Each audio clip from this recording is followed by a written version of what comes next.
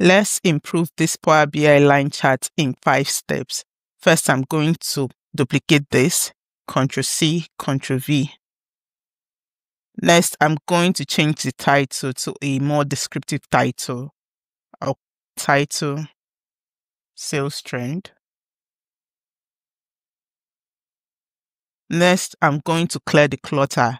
This is not a static chart, so I don't need all these data labels turned on. When I hover on any point, I can actually see what that point is. So I'll scroll down to where I have data label, turn that off. I'm also going to turn off the grid lines to make this neat. That has been done. Next, I want my users to focus on current sales instead of sales last year.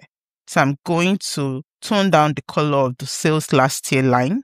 So to do that, I'll scroll down to where I have line, select sales last year, scroll down to where I have line style, change that to dashed. Next, I'm going to change the color to tone that down a bit. I'll select 20% darker. Now the focus on the current year sales. Next, I'm going to change the style of the two lines to improve the design. Change that to smooth.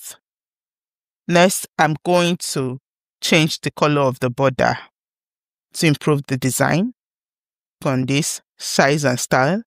Scroll down to where I have visual border. Change the color to white. I'm going to add rounded corners, 5 details to improve the design. Now the border is okay.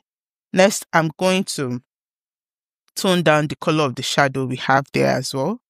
I'll scroll down to where I have shadow, expand that, change the color to 20% darker.